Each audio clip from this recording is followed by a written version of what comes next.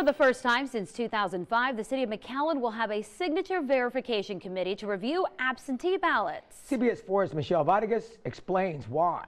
For the first time in 12 years, McAllen will have what's called a signature verification committee, an all-volunteer group to review absentee ballots. All they're going to do on May the 5th is just review the signatures. City Secretary Perla Lara says the need for the committee comes after 529 absentee ballot applications made it to her office.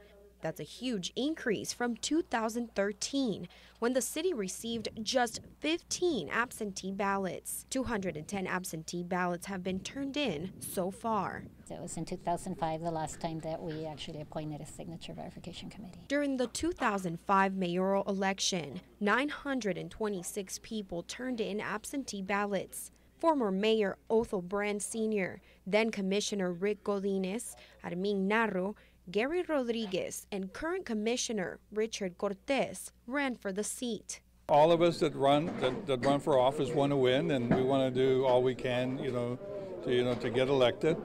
In that particular year, there was a huge disparity in how the mail-in ballots came in for different candidates. Both Mayor Jim Darling and challenger Othel Brand Jr. support the committee. It takes out a political realm, so you have 5 people who should be objective on it, and so I think it takes away from the city secretary making those determinations.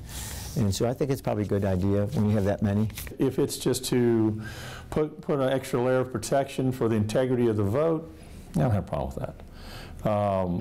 It's all in the people they choose, and how objective, how impartial, how balanced they can be. Lara says it takes about a minute and a half to check an absentee ballot signature, and it will take the committee approximately 8 hours to check the over 500 that they are expecting to receive. Judge Dan Codina, a co-chair, and 3 election clerks make up the committee. After reviewing the signatures, they will tally the absentee ballot votes. In McAllen, Michelle Vargas, CBS 4 News and ValleyCentral.com.